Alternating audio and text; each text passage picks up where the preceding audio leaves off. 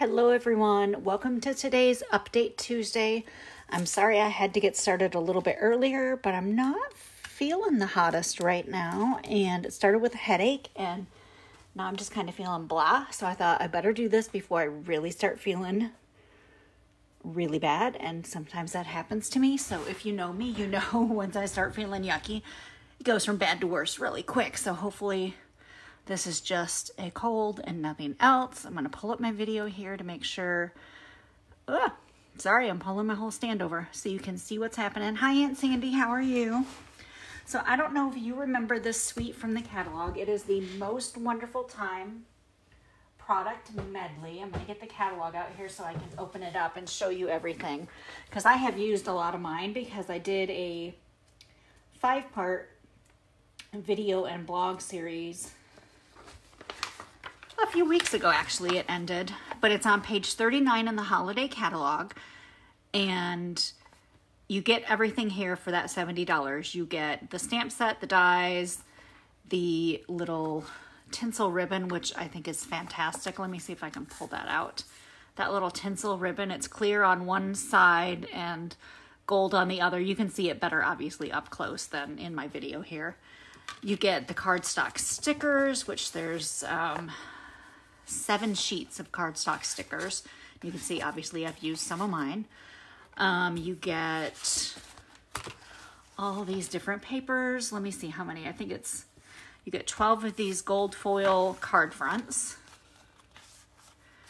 in the 3 different designs, and then 48 sheets of the 6x6 paper. So it is a fantastic set to get, and especially if you want to use this to make all of your Christmas cards, you can easily do it with this set.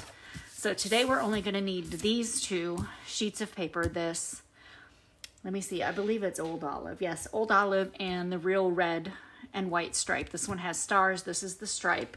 But we're going to make this really super cute, adorable pizza box. Now, in the update that Stampin' Up! Said this morning, they send all demonstrators a Succeed Weekly, is what they call it, update. And you, they give you a picture, and in this photo, this is just one of the projects that was in the photo. So, okay, I'm going to try to adjust my camera a little bit just because I feel like it's a little wonky. So sorry if hopefully I may not have even adjusted it. I don't know. I'm too tired to care right now because I'm not feeling so good. So I'm going to get my paper trimmer out, and I'm going to turn it sideways so it'll be easier for you to see exactly how I'm trimming this. So you're going to start with both of your sheets. Hopefully you can still see that pizza box. I think you can. So the first thing we're going to start with is the stars sheet. You want to make it 3 1/4. And this is the cutting blade, 3 1/4 by 3 1/4. That's going to be for the top of your box. Make sure I got it all the way through.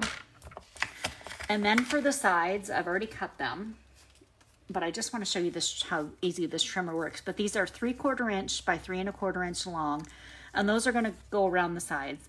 And like I said, in the photo, they used a gold mini pizza box. I didn't have any of those, but I had a lot of these white mini pizza boxes. So I'm like, these are going to be perfect. And you can't even see the side, excuse me, in the photo that they showed us. You can only see the top of it. But I thought, well, since I'm just using the white box, let's just go ahead and put that designer series paper around the side of the box without completely covering it. So that way, if you do have the gold mini pizza boxes, you can do that as well. And then you just have some of the gold showing through on the sides. Right? Perfect, I think. So then we'll take this real red and white stripe, highly Sanal paper, and we are going to cut these 1 1/2 inches wide. So I'm going to go obviously from this side over here to the 1 1/2 that's on this side.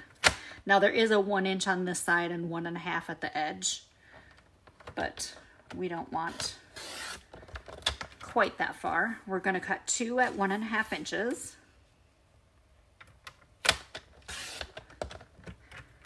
And then we're going to cut them both at 4 inches.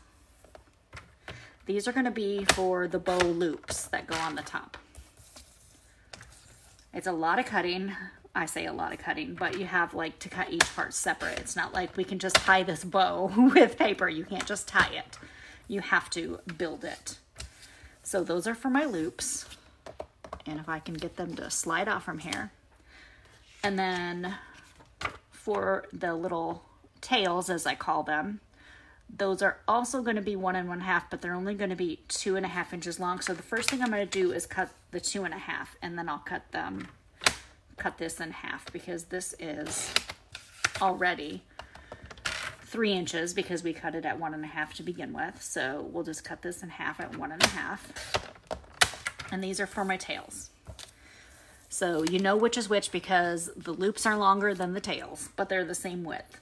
Now for the little part that goes around the center, that is only going to be 3/4 inches wide. So we'll cut that at 3/4.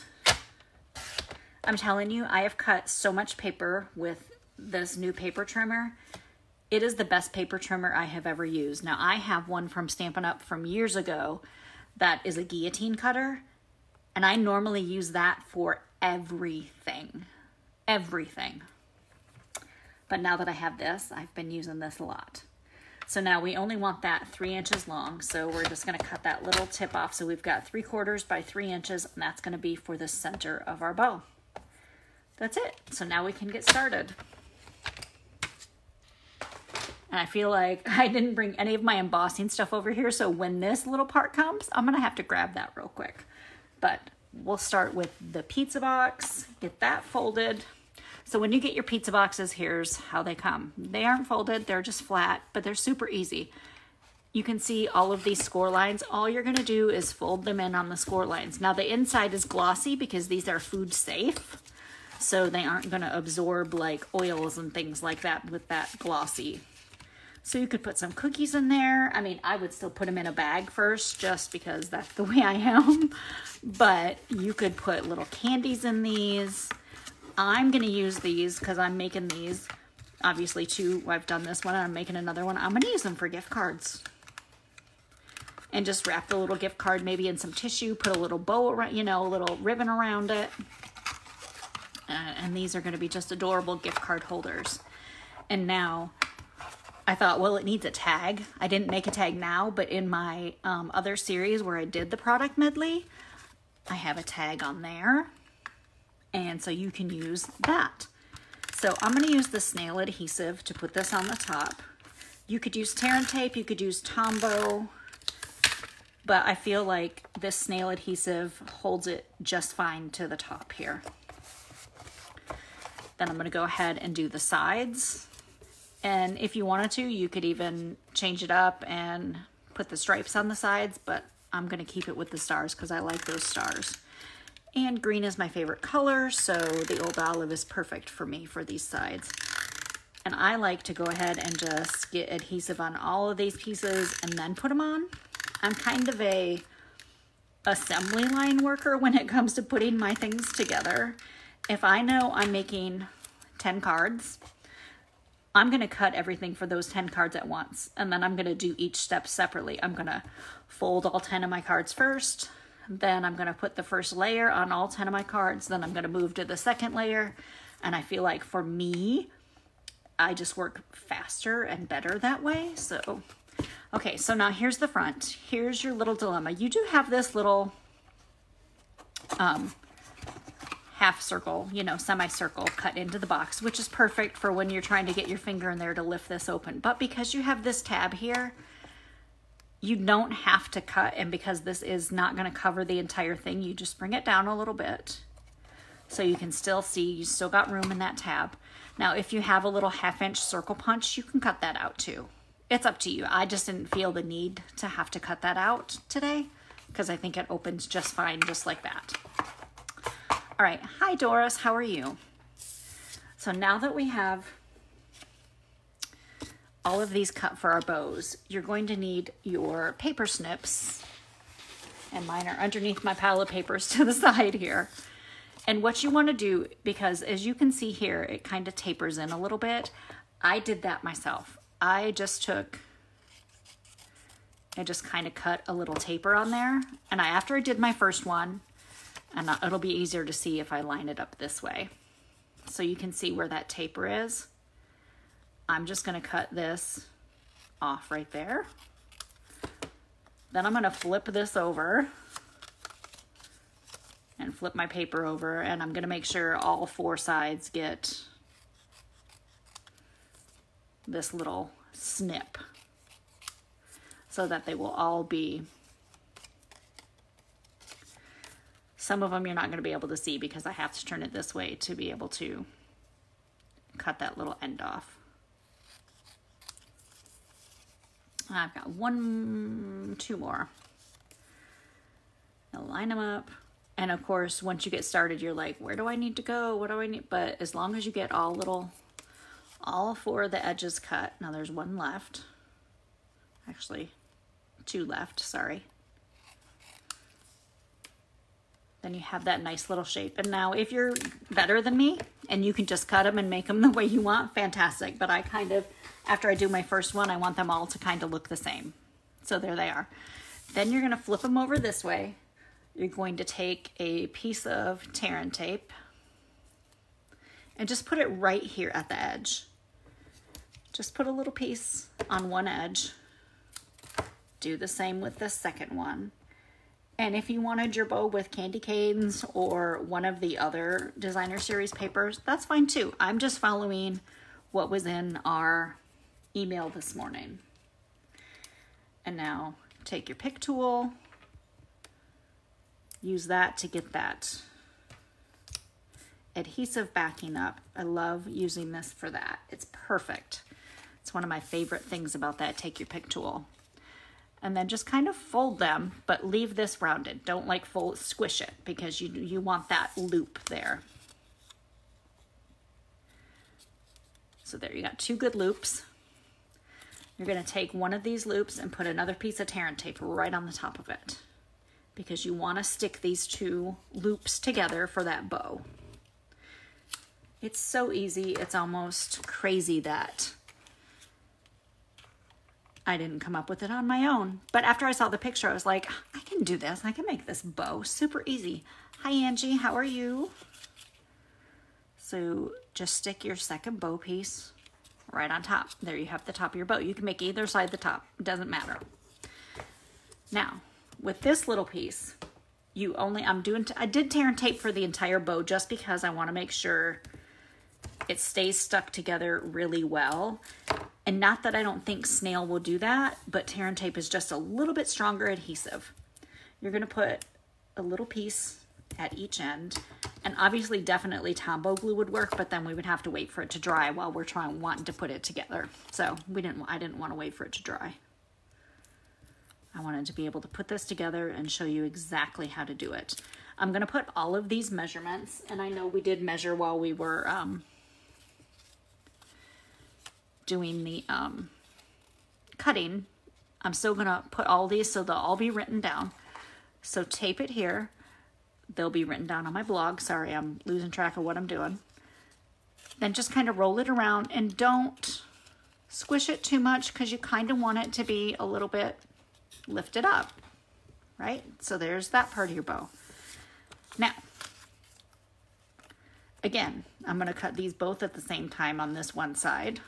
We're gonna do the same. We're gonna kind of taper this. I'm gonna flip them around, get this second side tapered, flip it this way, get this side tapered, and there you have for your bottom, for your tails. But then you're just going to, I just go into about the center. Doesn't have to be perfect. You can always fix it. You can always use your banner triple punch if you want to. I'm getting pretty good at doing this without my banner triple punch, I'll be honest with you. But I still like to use that punch if I'm doing a lot of these. But since I'm just doing these 2 for this bow, but if I was doing like I said, 10 of these, I would totally get that banner triple punch out to do these. So now flip this over. I'm gonna put a piece of tear and tape on this side because this side is going to be facing up and it's going to be hooking to the bottom of the bow. And again, I'm telling you, I'm loving the tear and tape for this project. Not that I don't love it for other projects, although it's starting to lift up there because I didn't get it pushed down quite hard enough. I'm glad you're doing good, Angie. All right, so I guess I should turn it this way because here's what I want to do. I'm going to layer the bow pieces on top of each other first. Then I'm going to take this bow and just kind of lay it on the top of those bow pieces and put your finger inside the loops to push down. So now you've got that hooked together there. Take some tear and tape again. This time I kind of cut it before I stick it down. And I just put a couple pieces actually right on the back of these bows. And I could have done this before I even attached it. That probably would have been the wiser thing to do, but I didn't. And then go ahead and peel that adhesive backing off both of these. I'm telling you, if you do not have a take your pick tool and you're going to be doing a lot of crafting, you need a take your pick tool. You really need one. It's perfect. Does anyone have this medley? Are you going to be making maybe one of these boxes later after you see my video?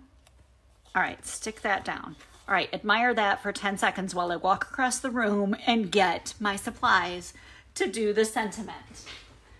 Again, I forgot to bring all of this stuff over to the desk because I'm kind of on the fly here since I'm doing this a little bit earlier than I planned. All right. So I've got my supplies, I got my heat tool, I have my, get my heat tool plugged in. I have my stamp, which has the sentiment, hope you have a wonderful Christmas. My Versamark ink. I do have my embossing buddy here because you always want to use that before you emboss, just because you do not want to end up with embossing powder in places that you don't want it. And I thought sorry, I already had a little scrap of basic black here, but I can't see it, so I just cut a new one. So I'm just going to take this embossing buddy and I'm going to do it actually here on this paper. Just going to emboss, and it leaves a little bit of white residue. Mine does because it's got a lot of white powder on it. And then it will come off after we're done, but it will keep that Whisper White embossing powder from sticking to the black paper where you don't want it to stick. Once you have that on there, you're going to turn around, you're going to set this on the table behind you because you don't want to knock it over and you have too many other things next to your desk that you can't even set it on the floor next to you. Okay, so I'm going to get the heat tool, we're going to heat it and melt it. I'm going to talk a little bit louder, so hopefully you can still hear me. But you know, you want to wait, you'll watch it as this heats up because this wasn't heated up to begin with. So it's going to take a second for it to heat all the way to melt that embossing powder. And I know it's hard for you to see where you're at, but I don't want to hold this with my fingers because I will burn my fingers because this gets very hot. And that's it. That's already melted. Perfect, right? Ta-da!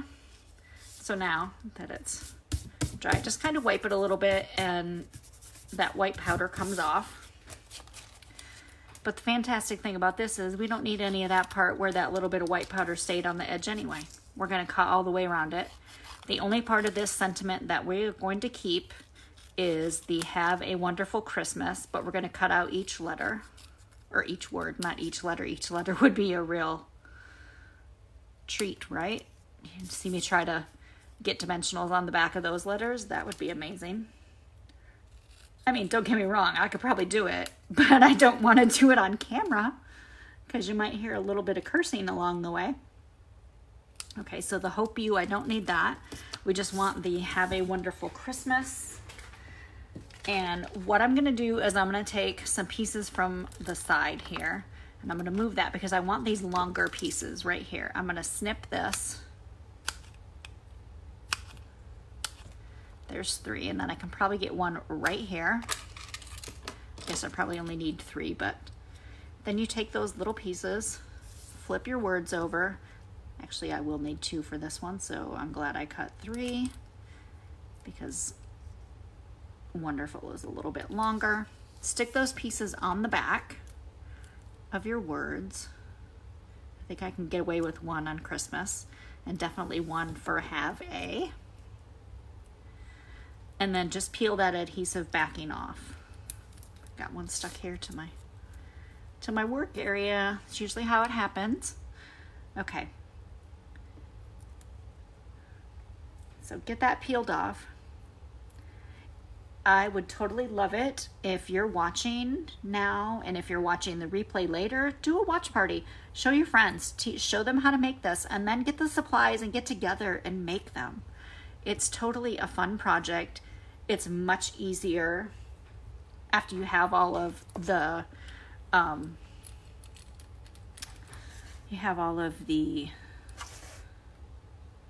directions. And again, upside down, I grabbed it upside down. So you've got have a wonderful, and again, upside down, Christmas. Now you can move them around however you want. I did it a little different on this one than I did on this one. It doesn't matter, it still looks great. So we're gonna embellish with some of the gold faceted stars that come in this medley. And we're going to embellish with these fantastic stickers, the holly and berries. I don't want that stuck to the top of the letters. I want it to kind of go under. There we go. That's another fantastic thing about this tool, is that you can use it to manipulate different things while you're working. So it's great. Okay, so now this one is going to kind of hang off the edge. So what I want to do is I'm going to take that embossing powder and kind of get, sorry about my arm in the camera, this edge with that embossing powder. Now that is no longer sticky. So when you put this on here, what is hanging off the edge doesn't have sticky on it anymore. It makes it look really fancy because you got that little bit of dimension with it sticking off, but you don't have any stickiness, so it's not going to stick to anything, which is great. We're going to need a couple more of these smaller holly because you kind of want them here on the bow.